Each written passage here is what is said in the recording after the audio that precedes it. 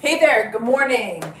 So good to see everybody. Second day of Hanukkah, almost 1 week out, a little bit less than Christmas here. 2022, finishing the year super strong. So today I want to kind of go back to basics.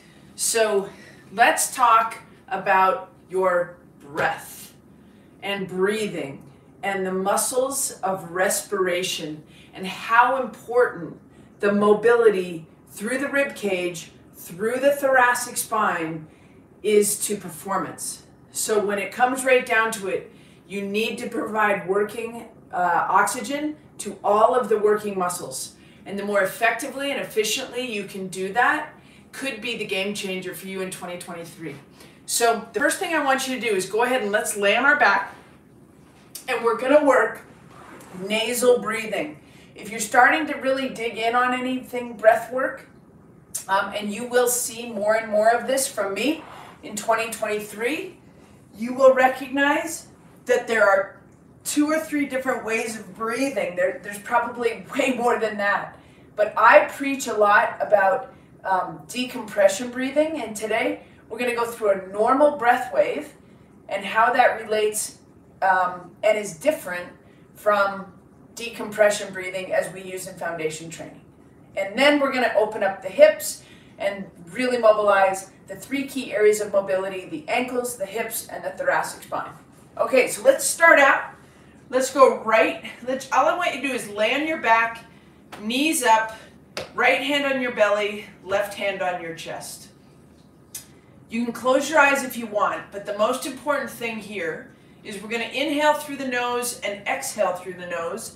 I have to talk, so I won't quite be there with you on that. But as you inhale, I want you to feel your right hand elevate.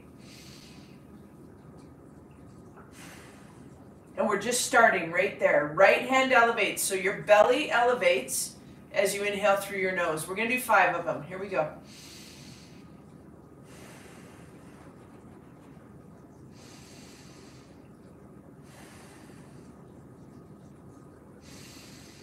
Nice big breaths. You should feel your right hand rising and falling.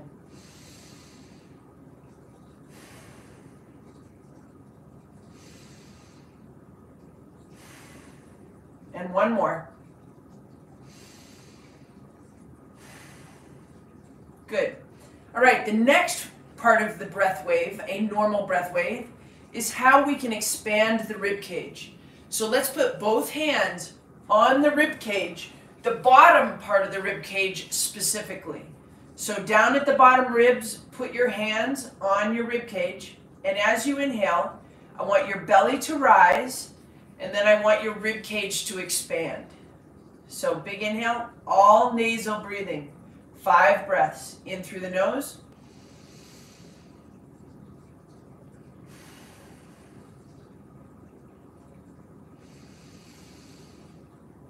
You should feel your rib cage coming out into the hands.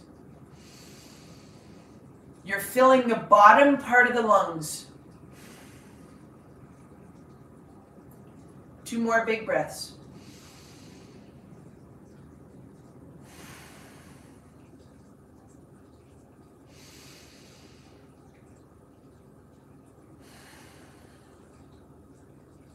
Those are deep breaths. Belly breathing into the bottom part of the ribs. And then we want to work through the wave. So we want to elevate the right hand through the belly, expand the rib cage laterally. The ground is in the way right now that we can't really spread the back part of the ribs, but we will talk about that next. The third part of the wave will be to elevate the rest of the ribs, or the rest of the lungs at the top of the rib cage. So let's go right hand on the belly, left hand on the top of the chest. We got 5 nasal breaths. Inhale. And then your very last thing you should feel is the top part of your chest. If you feel that first, when you inhale, you're very shallow in your breath, and I want you to focus on breathing all the way down into the belly. Okay, here we go, our 5 breaths.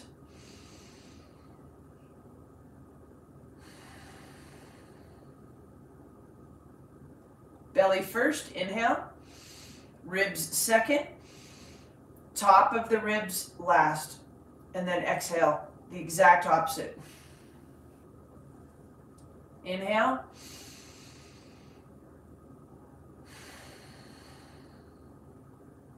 Inhale. Exhale. All nasal breathing. Last big breath. Inhale. Exhale. And good. All right, from right there, you start to recognize the expansion of the rib cage can start to create space between the ribs and the hips. And that's going to be a really important cue. 2 hands into the chest, grab those knees, shorten those hip flexors. We're going to grab the left leg only, extend out through the right. Grab the right, extend through the left. We're looking for length through the hips.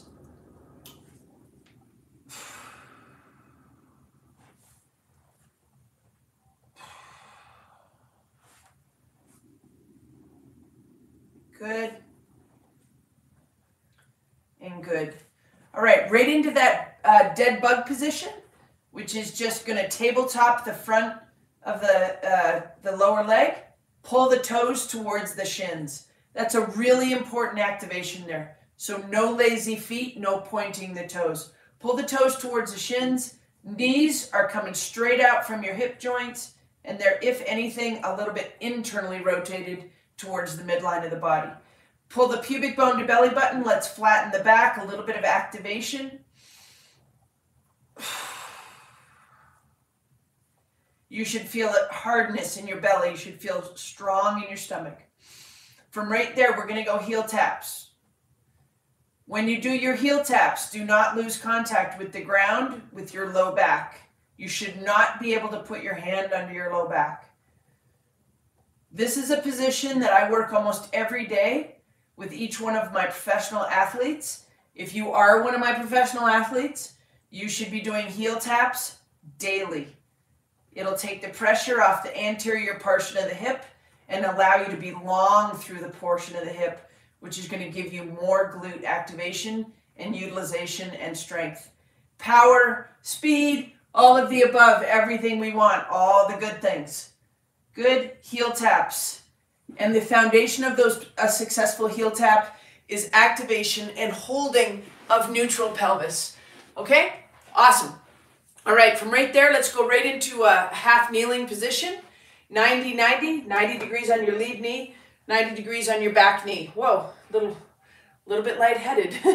Okay, right knee down, right hand up, and we're gonna go, wow. You're gonna go nice and long through your ribs and your hips. Right arm up, left knee drive, way over the toe. And just come right back. So you're looking for length through the rib cage and through the hip. 2. Good. Nice and high with that arm. 3. Good. 4. One more. And 5. And good. Let's hit the other side. When you breathe full breaths, you really fill not only your working muscles, but also your brain with oxygen. So you're going to think better and you're going to make better decisions as well as perform better when you breathe better, okay? So we're not talking about breathing right now. We're just, I breathe normally. Okay, right knee forward, 90. Left arm up, nice and high, long through here, long through the ribs and the hips. Right knee driving over the toe, left hip getting a nice big stretch. Good. There's no movement, just elevate. Just reach for the fingertips. Good. And good.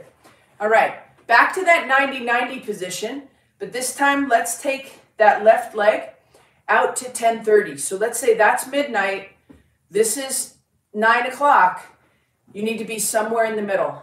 From there, we're going to take both hands and reach away from this knee. So the knee drive is there and 2 hands reaching away. and then just come right back. So there's definitely a swivel here of the upper body. Knee stays directly over the toe. Reach both hands away and come right back. 3. Hands are high at just above shoulder height. 4. Nice and high. And 5. And you start to bring those lats in, and how the big lat muscle and everything through the rib cage starts to interact with the hips and the adductors. Okay, over to 230. Nice big breath to pull the ribs off the hips. Right knee going over the right toe. Hands go away. Just above shoulder height. Come right back to the middle. 2. Good. You can feel how when you reach, how it adds intensity to the inner thigh. 3. 4. And 1 more. And 5. Good. Let's take it right into the lateral half kneeling position. 2 hands on the ground, and we're going to toggle back and forth between the hips. So driving the hips back, hands are forward, and we're just toggling in and out of that hip position. This foot should be flat onto the ground. 2, 3, head tall. 4, you know, I watch a lot of YouTube. 5, switch to the other side. And I've been seeing a lot of people using bands to do big shoulder rotations and movements. Be careful with that stuff. When you start using bands and stretch cords and webbing, you can get beyond the ranges of motion that are needed.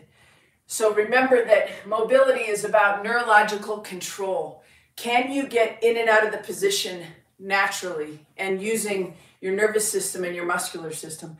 That's a question you have to ask yourself. Do you need to take your webbing and be able to wrap your shoulders all the way around in order to be a good swimmer? No, and you should be very careful with that. Okay, should you be able to get up over your head and to the back a little bit? Yeah, definitely. But extreme ranges of motion, I guess is my point, can really take you down a rabbit hole that may not get you where you want to go. 3. Good, just push those hips back. 4. You know, the goal of mobility is to restore a natural range of motion, not excessive and extreme ranges of motion, especially for performance athletes. You need to have a certain level of healthy tightness in order to perform and allow your nervous system to have that quickness and responsiveness that you really, really want. Okay, back to that lateral half kneeling position. We're just going to do some big arm reaches from that position. So adductors are getting nice and long, hands on the ground, head's in a nice strong position. Left leg is out, left arm up, come back. Gentle with this one, right arm up. Left arm up, right arm up. 3. Good, we'll go 5 each side. 4. And 5. And good. All right. We might do some extreme performances, like there's a lot of people who do ultra running, there's a lot of people that have big trips planned, there's a lot of people that have 2 or 3 grandkids instead of just 1 to be able to play for a long period of time. But the bottom line is we want to play hard and we want to put ourselves in a position to be able to play hard. This training is about that, not about getting better and better and more and more and more here, right? We want to stay healthy, we want to restore optimal and healthy ranges of motion. All right, from right here, we're just taking that right leg is out. This foot is nice and flat on the ground. And we go right arm up. That should go with ease. And then we're going to go left arm up. And it should feel very similar to the other side. 2. and 2, 3, and 3, 4, and 4. One more. 5, and 5. Couple more rock backs. And good. All right, let's bring it up into a standing position. From right there, we're going to go right into what we call the woodpecker's position or the split stance. 2 points of contact on your back foot. So that means your toe, big ball of your big toe, ball of your little toe on the ground, and the lead foot, 3 points of contact. So we've got the heel, the ball of the big toe, and the ball of the little toe. From right there, we want to be straight up. So you don't want to be back here, and you don't want your hips back. You want to be straight up on that lead leg. From right there, we're just going to float the hands to the height of the heart, softness in the elbows. As we push the hips back, we keep the hands high, and we come right back. So a lot of questions around high hamstring and hip issues start with your ability to have a good, healthy hip hinge. So we've got a pretty neutral pelvis from laying and doing our dead bug heel taps. From right there, we want to have this big, beautiful posture, straight on your lead leg. Float your hands to the height of the heart. The first move here is to push the hips back, keep the hands high, soften your lead knee, find high hamstring, come right back. We got 5 of those. Push hips back, drop your chest, keep your hands high. 2. You should be feeling high hamstring. 3, 4, one more, and 5, and good. Same thing other side. So now the right leg is going to be in front, 3 points of contact on that lead foot, 2 points of contact on the back foot. Pull the ribs off the hips. From right there, float the hands to the height of the heart. Elbows are soft and a little bit lower than your hands. From right there, we push the hips back. Hands stay high. Lead knee stays soft. Do not lock out your knee. 2, we're having a little bit of tug of war between the sacrum and the fingertips. 3, hands high. 4, pull those ribs away from the hips. And 5. Okay, from right there, we're going to work hip rotation. Let's go back to the first side. So we're going to go left leg in front of right, right leg back. Now, decompression breathing, not belly breathing. When you belly breathe, the first thing that moves when you inhale through your nose is your stomach. Now, we're going to take thumbs on the bottom rib, pinkies on the hip bones. This is from Dr. Eric Goodman, Foundation Training. There's a lot of foundation training, 40 sessions on my ECFIT On Demand app. So I'm going to lead you through lots of foundation training should you want to go further with that. Thumbs on the bottom rib, pinkies on the hip bones, elbows floating wide to the side because we want to expand the rib cage 360 degrees. As you inhale, you're going to draw your belly into your spine. As you exhale, you're going to maintain the tightness and the pressure of the belly button into the spine. And you're knitting the stomach muscles together. So we're going to nasal breathe here, staying in that nice tall position. Thumbs on your bottom rib, pinkies on your hip bones. That's your measuring stick to make sure your ribs stay high. This is our chance, only nasal breathing for you, to breathe into your back. Spread your shoulder blades.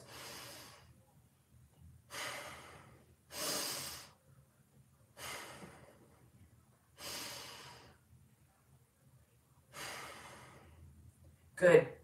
So the first breath elevates, expands the rib cage, and I want to expand the rib cage 360 degrees from this split stance position. Okay, soft right knee's in front, measuring sticks nice and strong. Float your elbows out to the side, make sure you're not stuck back here. Widen out your back. Big breath. Expand the rib cage 360 degrees.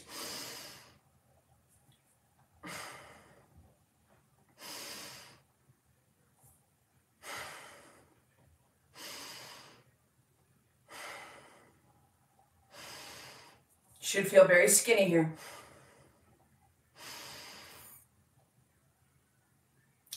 Just create as much space as you can and relax. All right, hip rotation from right here. Let's stay with the front leg in front, or right leg in front. We're gonna just go ahead and take a big breath, and we're gonna lean forward a little bit and hinge at the hip, just a little bit, like you're looking over a cliff. From right there, your left hip is in the back. Left hip is gonna rotate towards mid-thigh on the right, and come right back. We're working as a complete box through your upper back. So when my hip stops, my shoulders don't keep going. If the hip stops, the shoulder stops. 1, 2, you've got a nice crease at the hips. 3, create some space with your breath. 4,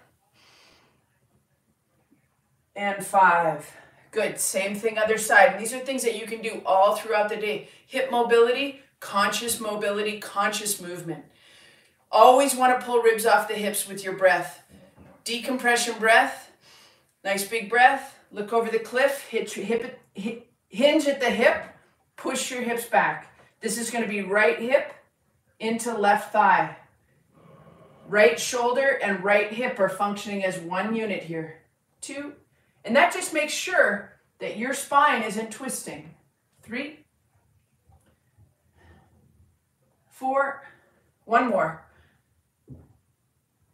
and 5, and good. All right, let's take it right back down to half kneeling, and from right here, we're gonna pick up the intensity a little bit. Let's do measuring sticks, 90-90 half kneeling position. Thumbs on your bottom rib, pinkies on your hip bones. We're just gonna drive into that. 2, inhale. 3, 4, 5. We got 10 reps. Keep the ribs nice and high. 6, 7, 8, 9, and 10. Good. Change sides. 90-90. Tuck that back toe under if you can. Big inhale. Pull the ribs off the hips. 1, 2. Keep the ribs high. 3, 4, 5, 6, 7, 8. 2 more. 9 and 10. And then we're going to keep those knees in the same position, but we're going to reach across. Last time we reached away. This time we're reaching across. So we're going to get into that same knee drive, hip drive, and rotate across. Keep your eyes on me. 1, 2, 3, 4. Keep your ribs high. 5, 6, 7, 8. Pull those shoulders around. 9 and 10. And good. If you keep your eyes straight, it's always going to keep you safe from over-rotating. So if the head stays tall, we're just doing that little kind of reverse archer move, pulling the bow back. That'll get you right there. Really healthy turn. And 1, 2, we got 10, 3, 4, 5, 6, 7, 8, 9, and 10. Boom. All right, you guys. Happy Monday, December 19th. Hope you have an amazing week. Bring a lot of joy into the world. There's a lot of sadness as well. So be a change agent. Be a happy moment for people. I hope you have a good day. I hope it was a happy moment for you this morning. I know it was for me. Peace out.